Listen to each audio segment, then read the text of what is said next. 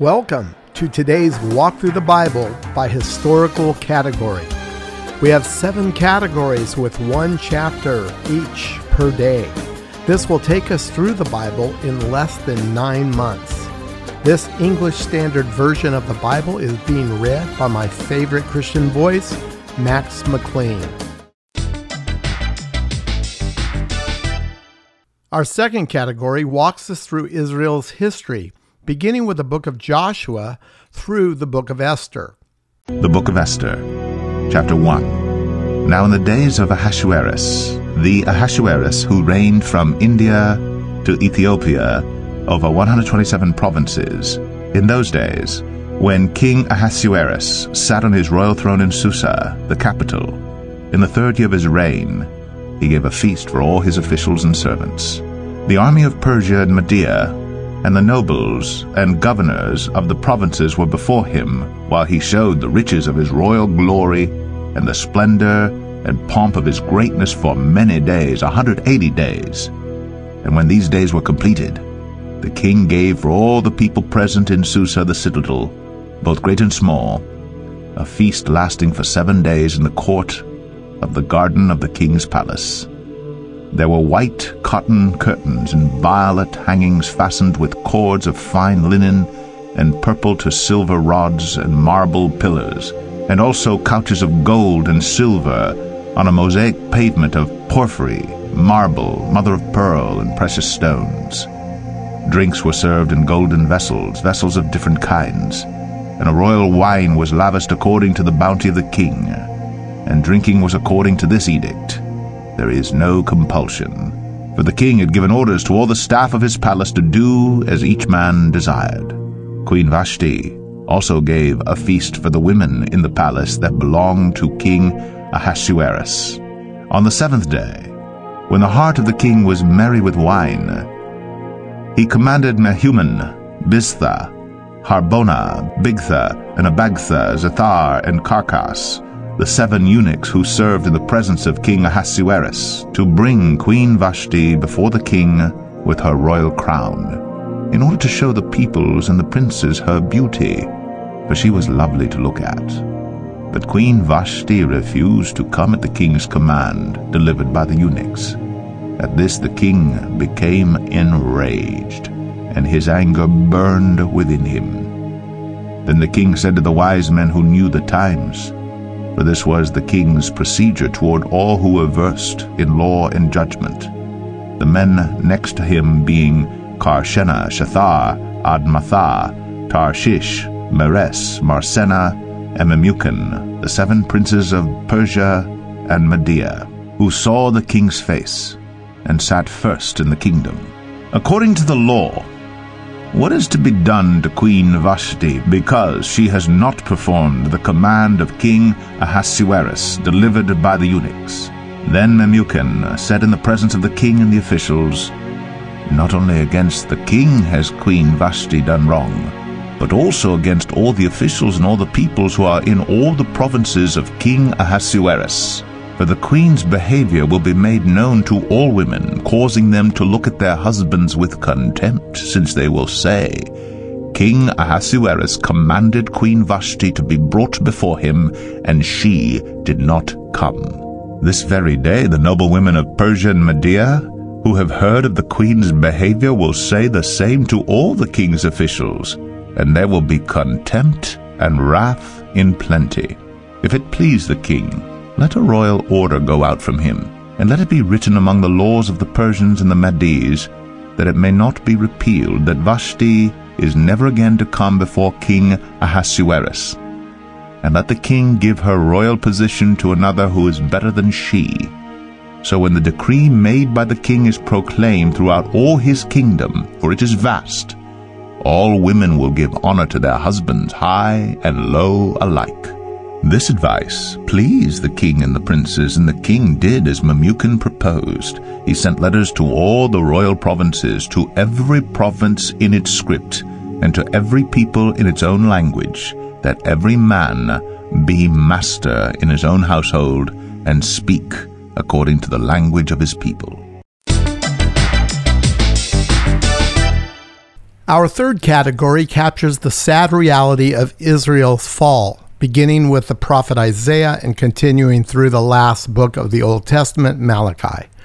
We see how God sent Israel prophets to call her back through repentance, yet foretelling of their imminent collapse as a nation, yet giving them hope for the distant future when they would eventually be restored and they finally would realize the fulfillment of all God's promises to them in the coming millennial kingdom. Zechariah 8.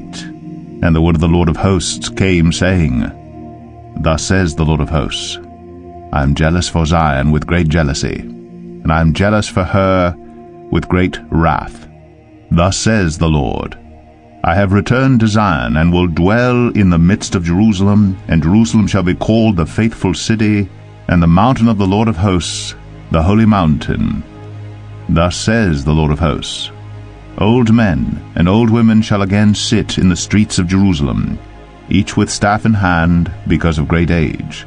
And the streets of the city shall be full of boys and girls playing in its streets.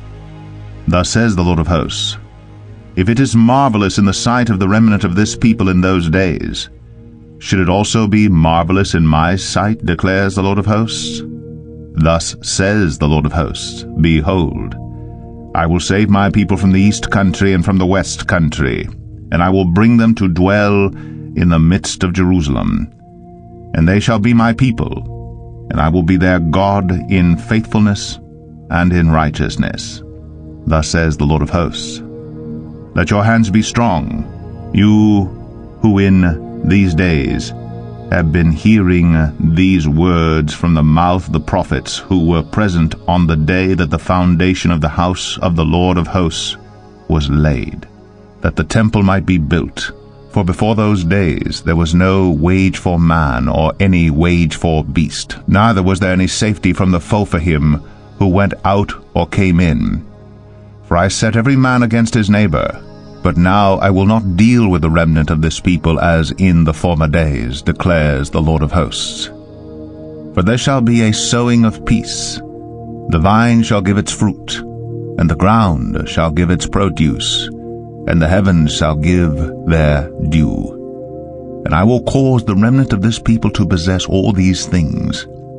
And as you have been a byword of cursing among the nations, O house of Judah and house of Israel, so will I save you, and you shall be a blessing. Fear not, but let your hands be strong.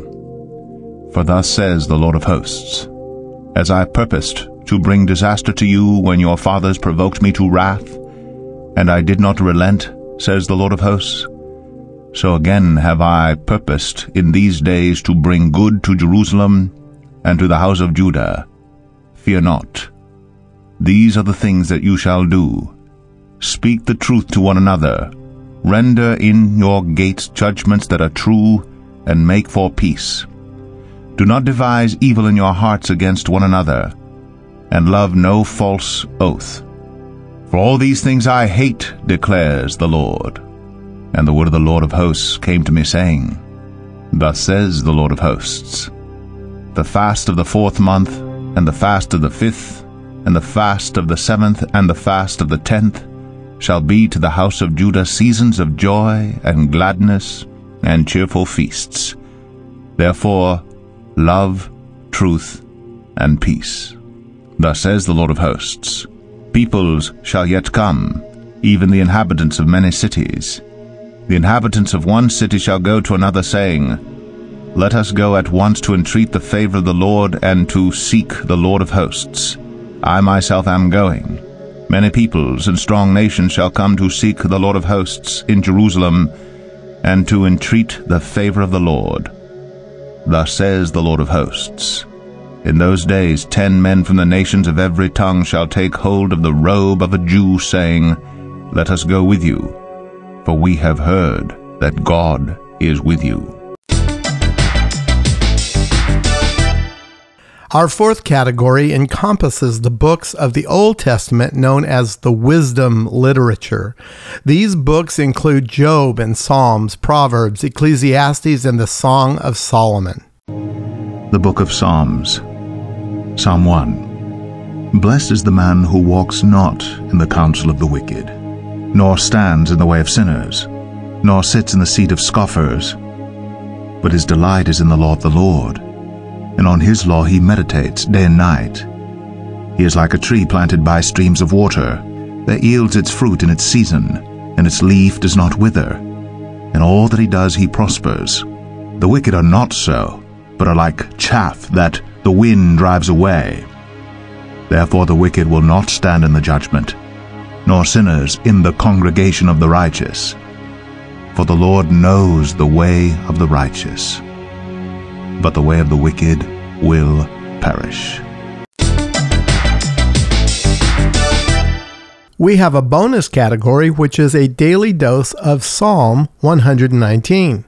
This psalm, written by King David, and the way he laid it out was to have a natural division that we call stanzas. The divisions are the letters of the Hebrew alphabet. Each stanza represents one letter each of the 22 total letters.